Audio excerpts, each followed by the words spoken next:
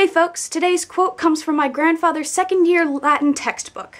Latin is the dead language, dead as it can be. First it killed the Romans, and now it's killing me. So the first event in the Phys Olympics is the sprint. And it's personally really daunting because I usually take about 30 minutes to film a video and then about the same amount of time to edit it, mostly because I get kind of wishy-washy when it comes to videos. So here goes nothing. By nature, I'm a rather stubborn person, and I always have been. In one of the cases where it's kind of worked out for the worst is that when I was 5, my parents signed me up for swim lessons. First thing I did was ask them why. And lesson after lesson, I didn't see any further reason to learn how to swim, so I would just sit there.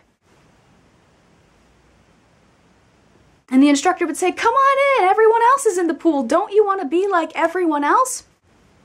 Nope, I'm good. I'm a rather shaky swimmer because of it, but I learned how to resist peer pressure early.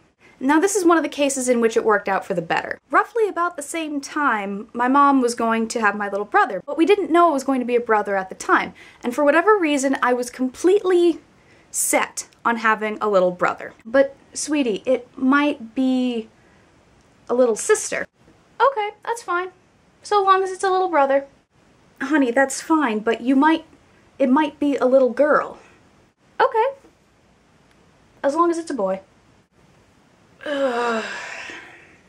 My parents were really glad that my brother was a boy.